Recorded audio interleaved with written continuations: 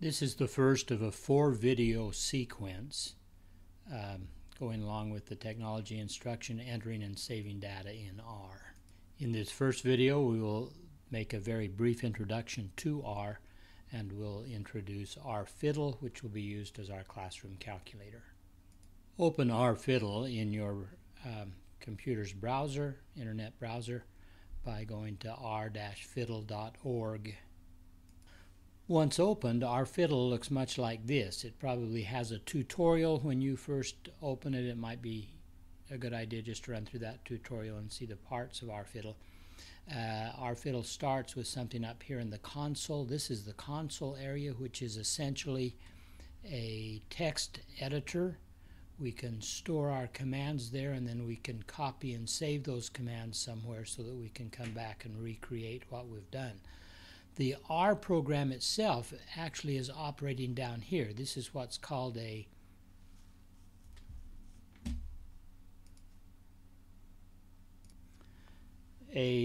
integrated development environment where two pieces of software are operating together. The nice thing about it is that when you produce the code up here that you would like to run in R, you can just press the run code. But you can also just come down here and practice in R, do things in R. R is a powerful command line computing language. If we looked at some simple thing like 3 plus 7, then R can do that calculation, and it can do any other calculation that your calculator can do essentially. Your workflow in R fiddle will usually be to practice and get something that's working down here in R, and then copy that command up above. The first R function that I'd like you to learn is called the I don't know what it's called. It's called the C function. So down here in R, I'll just give it a demonstration. Suppose that we had some data that we had collected, and that we want to have that saved as an object. 3, 4, minus 2, 7, and 6, say, a very short little data set. If I enter that in R and press enter, then it shows me that it's producing this thing, which is actually a vector, is what it's called in R. At this point, it just gives the output of the vector. That vector has not been saved anywhere.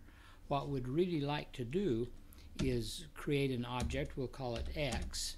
Oh, let me show you a nice feature of R. You can press the up arrow key and scroll through all the commands that you've previously given in R.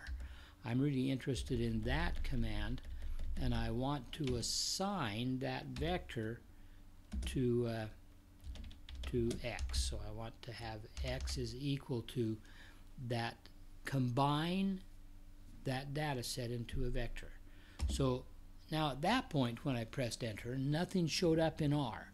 What R did was build that vector and then stored it in this object X. We can look and see what all of the objects are that we have at any particular time by using the ls command. ls, these are all functions, so there's the function argument. It's just going to be empty. ls with an empty argument, and it shows me all the objects that I currently have, which is just this object X. If I tell R to show me what X is by typing X and return, then of course it shows me that particular vector. Now we're interested in having that vector saved up here in our console because I want to save this session for future use and reference. So to start out with, I'm going to remove the code that they had there and start my own new code. It's easy to come down in R and copy what we want to save here, copy, and paste it up here. Now the nice thing about that is once we put this command, or maybe even a collection of commands up here, we can then run the code, run that code just by typing this run code. So if I press run code, then it takes this vector and saves it into X. Now, nothing showed up down here, remember, because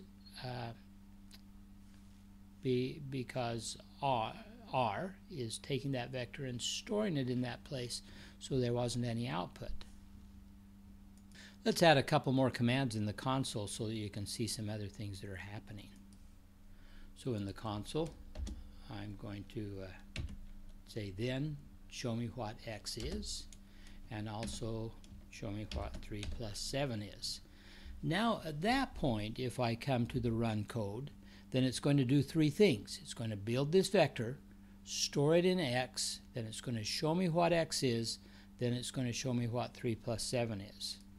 So there we are. It built the vector, it showed me the vector, and then it showed me what 3 plus 7 is. All of this will become second nature as you do some experimenting in R down here and then saving commands up here.